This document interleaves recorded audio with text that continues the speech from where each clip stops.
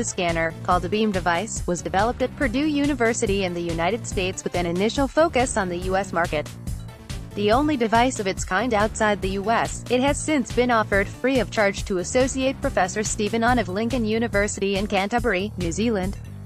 This initiative was a result of a partnership between Dr. On, a taxonomy expert, specializing in classification, especially of organisms, and two senior U.S. food safety researchers.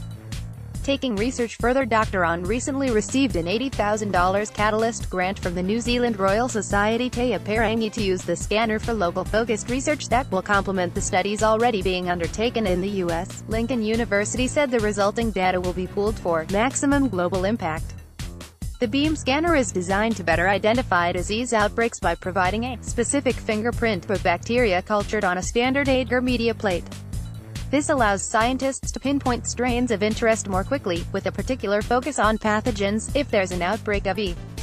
coli or Salmonella, for example, you may have dozens of samples to examine.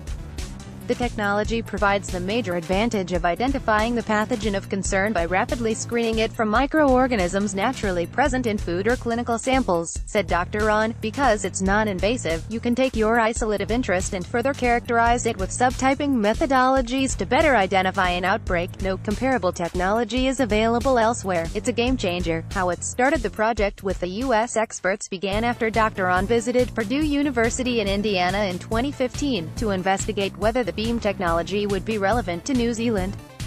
Results, some of which involved 26 pathogenic E. coli strains important to New Zealand meat products, were promising. They showed the potential value of beam to national problems and indicated that the method might be capable of identifying E.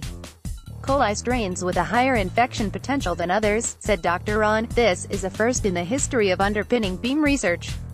The U.S. researchers involved are endowed cytometry Professor J. Paul Robinson, of Purdue University, and Professor James Lindsay, Senior National Program Leader for the U.S. Department of Agriculture. Ongoing work. Dr. On will continue to collaborate with the U.S. researchers to examine a geographically diverse range of strains of microbial species that are of clinical and economic importance to New Zealand and the U.S. He said the economic and public health significance of pathogenic E. coli remained of critical importance, and partners of the New Zealand Food Safety and Science Research Centre, including ESR and Plant